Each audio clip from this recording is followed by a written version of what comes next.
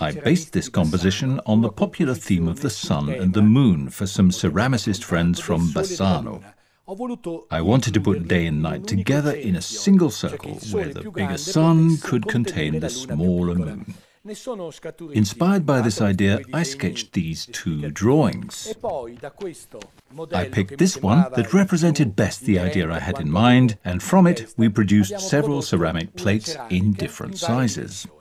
The one you see here is the most interesting of all.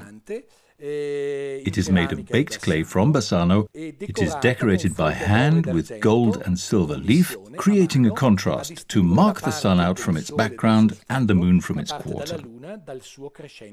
This way of representing the sun with its eyes open, as if to protect the moon with its eyes closed, is a modern but rather moving image of the day and the night.